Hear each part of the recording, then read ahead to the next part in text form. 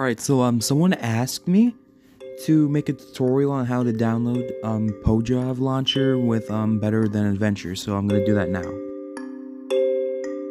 Basically, what you're gonna do is extract the files, like the jar and the zip, and this is gonna take a little bit, so I'm gonna speed it up.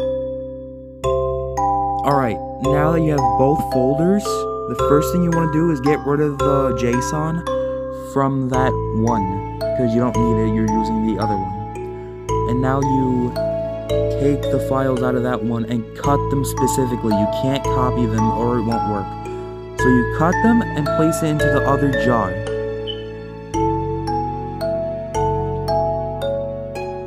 This is going to take a bit, so I'm going to speed it up again.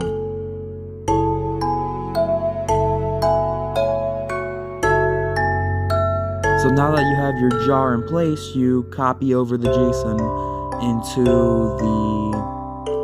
that one. Yeah, that folder right there. And then you can delete the other folder. Not that one. Oh my god, I'm stupid. Oh my god, I'm stupid. Almost deleted that. So you delete that, and basically you don't delete anything else if you want to keep it.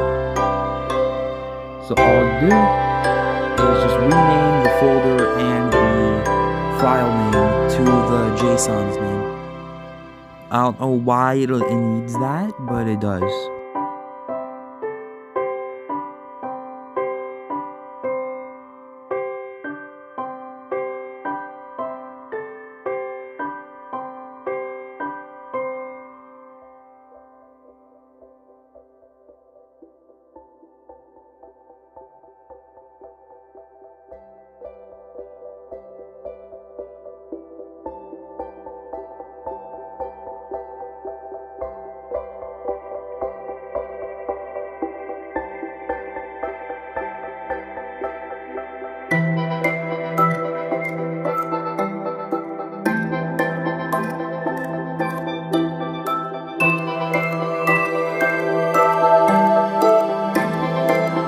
Now you're in your files, you can move your folder over to the Minecraft folder, like the Minecraft folder right there, and you put it in the versions. So like right there, you put it in there. Alright, and here is undeniable proof that this works. So what you're seeing right now is a little bug. No bueno. You want to fix that. So, what you want to do... Oh, here's a little secret right there. Dev menu, I think. Like, I don't know what it is.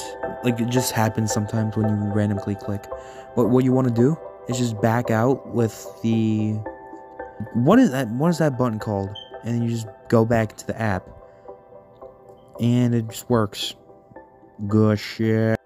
Actually, it's a Target, not a Walmart.